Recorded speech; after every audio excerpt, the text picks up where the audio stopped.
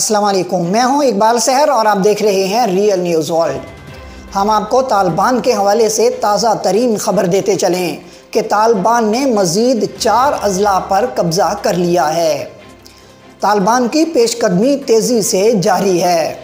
تازہ ترین اطلاعات کے مطابق طالبان نے صوبہ بامیان کے 3 اضلاع پر قبضہ کر لیا ہے۔ اس کے علاوہ صوبہ لغمان کا ضلع علی نگر بھی طالبان کے قبضے میں ہے۔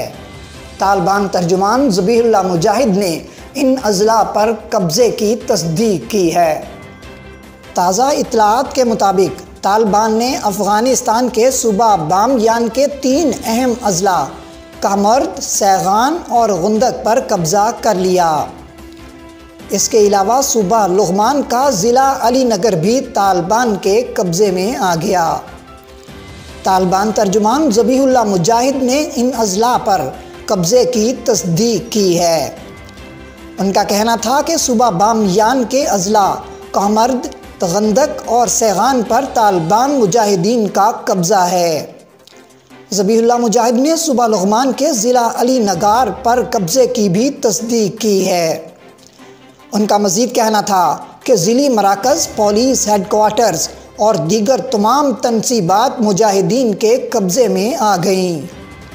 طالبان ترجمان کے مطابق یہ تمام اضلاع طالبان کے مکمل کنٹرول میں ہیں۔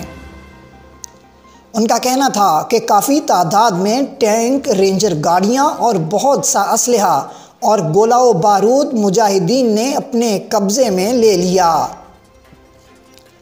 طالبان ترجمان ذبیح اللہ مجاہد نے بتایا کہ دشمن بڑی کمک کے باوجود صوبہ لغمان کے ضلع علی نگار کی حفاظت نہیں کر سکا۔